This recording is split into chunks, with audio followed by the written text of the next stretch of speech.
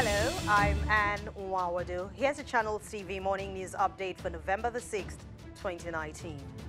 Nobel Laureate Professor Wole has asked the federal government to take a decisive action against Boko Haram, armed herdsmen, and the Islamic State in West Africa province, ISWAP.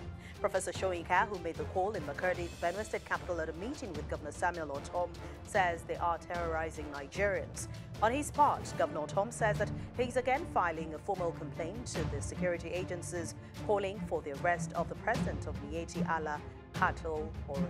Meanwhile, the Federal High Court in Lagos has ordered the Nigerian Army and the Chief of Army Staff to suspend the ongoing Operation Positive Identification by the Army.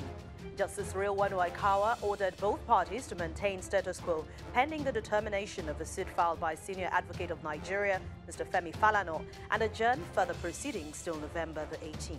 Staying with legal matters, the trial of the former chairman of the Pension Reforms Task Team, Mr. Abdulrasheed Maina, was stalled at the Federal High Court in Abuja due to his sudden ill health, which placed him to bed rest. At the resumed trial of Mr. Maina, who is facing 12 counts of alleged 2 billion naira pension fund fraud, among other charges, an officer of the Nigerian Correctional Service stormed the court with a medical report issued by a doctor with the service.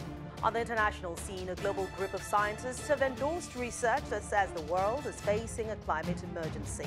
The study, based on 40 years of data on the range of measures, says that governments are failing to address the crisis, and without deep and lasting changes, the world risks untold human suffering. And in sports, Borussia Dortmund fought back from 2 goals down to beat Inter Milan 3-2 in their Group F clash in the UEFA Champions League on Tuesday. And that's the morning news update. Don't forget to join us later for the evening recap. I'm Anne Nwawadu. Thank you for watching.